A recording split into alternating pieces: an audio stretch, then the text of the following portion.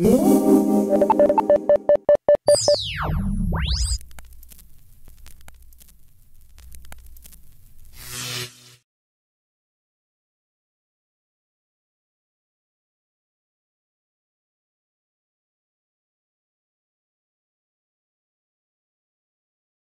don't know.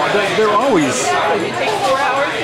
You come to meet. It's a one-stop shop.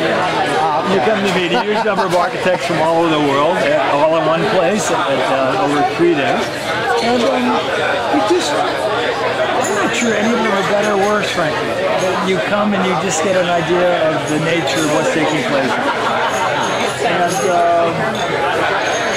you get older, in some ways I'm more focused on my own world. I'm probably less observant than I was when I was much younger. But it's really interesting just to get an idea, a snapshot of what's taking place in the architectural world. And you're always snipping out. Is there something kind of new in the works that you somehow missed? And you're just observing.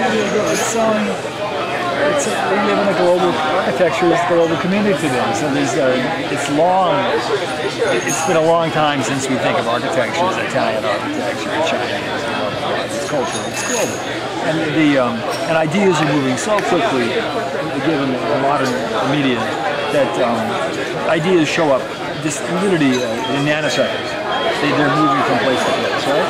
And actually, I'm usually the most interested in when, as ideas move, and they move across certain cultural barriers, when people get it wrong, in quotes, is the most interesting. Meaning when they translate it outside of an orthodox.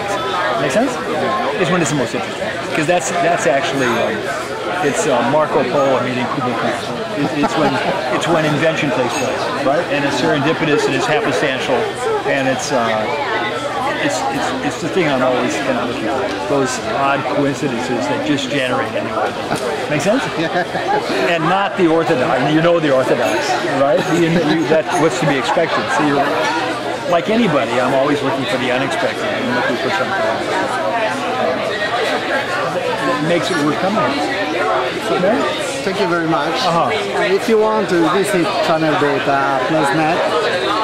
We are Italian, but we speak all language if you want. And now we research young architects, because we are young. That's right. You seem young, more or less. Babies for architects. You realize that young architects are 50. So I'm still called a bad boy, and I was in my 60s. And so I must be doing something correct, right? And good. It should be. It'll be a tough time for young architects in terms of building, right? And it'll be tough for a couple of years. But it'd be great for ideas. This is the time you work and do your research, right? So it's not a bad time. It's an okay time. You use it to do your thinking. All right? Thank you very much. My pleasure.